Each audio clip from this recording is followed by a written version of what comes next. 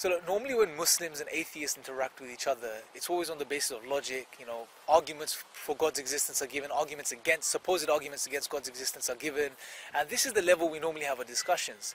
But seldom do we have the discussion on, what does adopting these ways of life, these worldviews mean from a personal perspective, from the perspective of our experience in our lives, and how does it shape and change our lives, right? And this is what I want to touch upon today. See, from the Islamic perspective, it's very clear. When you understand the reality of God and you understand the purpose you were created for, which is to worship Him and get to know Him, it puts things into perspective. It makes for an easy life from that angle. And also it's in line with our very human nature, something we could discuss in other videos. But what does it mean from the perspective of atheism? What does it mean when you adopt atheism as a worldview? How does that shape your life and change your life or affect your life? See, there's a very powerful verse in the Quran that I want to allude to here, where God says, whoever turns away from the remembrance of God, indeed he will have a difficult life, a depressed life, a life of suffocation.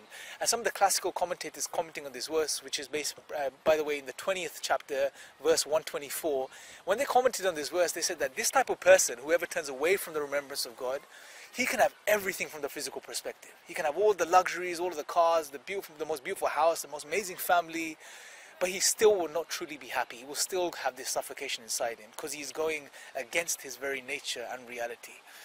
Now, I'm not saying that all atheists are depressed. Let me make that very clear, right? I'm not making that claim, but generally speaking, I mean, all you have to do is go online and go to some of these atheist forums, and what you see is there's many of them that put up posts such as, I'm depressed, I don't know how to live, I'm going through existential crisis, life doesn't make sense anymore, meaning has been taken out of my life. And there's many of these forums, and many, and these are just a few of the atheists that actually do come out and comment on the forums, probably many others that don't.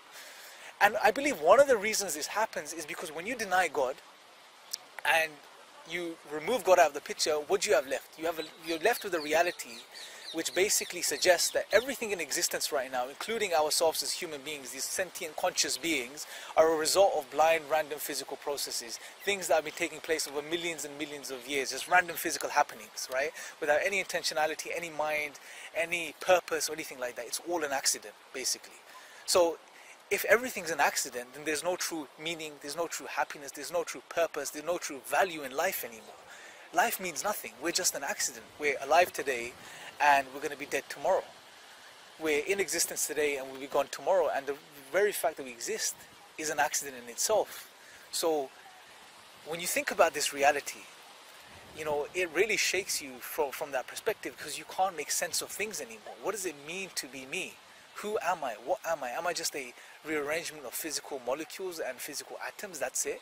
I mean, what's different? And you know what? I went through this myself in my life, where there was a point where I didn't know anything about Islam. I wasn't practicing. I probably wouldn't even consider, a Muslim. Some may not even consider me that. And the reason I mention this is because I went through this phase where, I would go past, for example, the butcher shop, looking through the window, and I'll see pieces of meat hanging in the window, and I'll think, what's the difference between that and me?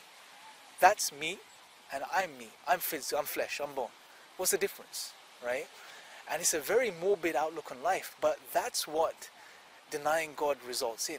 If we follow it through properly, if you deny God, then everything is a random accident.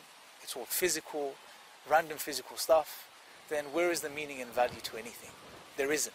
Right? Something I want us to think about, and something I want us to reflect over, because the reality is, as human beings, we know we have a higher purpose. We know we have meaning. We know we mean something. We have value. But when you adopt atheism as a worldview, then you void yourself of any meaning and any value if you follow through properly. Right? So it's something for us to think about and reflect over. And anyone sincere watching that's looking into life, looking into the purpose of life and these questions, I would really encourage you to consider reading the Quran and just let the Quran speak for itself, right? If you're sincere, God says He will guide you, right? So pick up the Quran, read the Quran for yourself, look past the media hype, and I pray to God that He guides you and He continues to guide us. So until next time, may the peace and blessings of God be upon you all.